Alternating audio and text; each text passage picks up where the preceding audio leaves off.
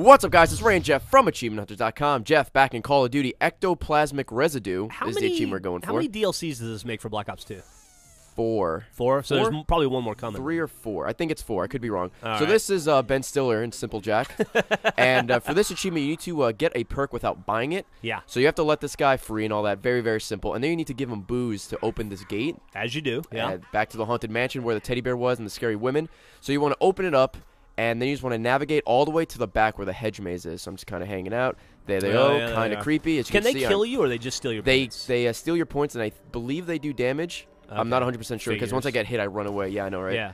So all women do cause damage and take your money.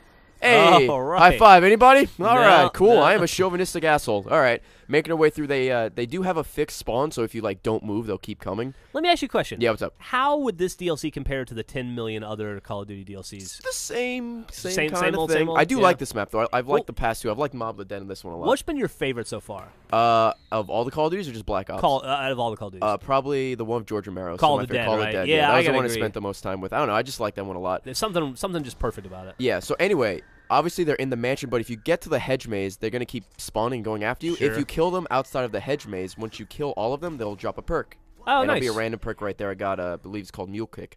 Okay. Got the achievement already because unprofessional. I'm new at this. Sure, no, I understand. So I will show you what the achievement is. Played Toy Story Mania. Don't know if you played that game. How is that? That's a fun 3 hours for a 1,000 gamer score. Come out after Toy Story 3? I did. That was not a fun 3 hours. But no, that's a fun 30 hours. Yeah. Ectoplasmic Residue and Buried. Get a perk without buying it, and there you go.